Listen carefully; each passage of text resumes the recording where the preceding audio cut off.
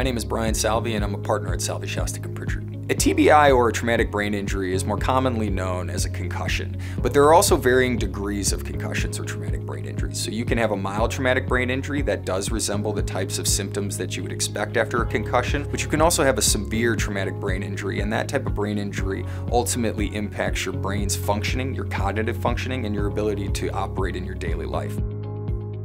Traumatic brain injuries do come in all different shapes and sizes. You can have a mild concussion where it gives you brain fog and a headache for a few days and hopefully you recover.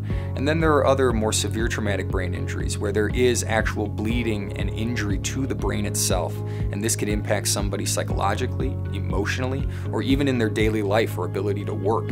And so when you have an injury to the brain, it's important that you get a proper evaluation and workup early on in the stages of your injury so that you have an understanding of how severe your traumatic brain injury is.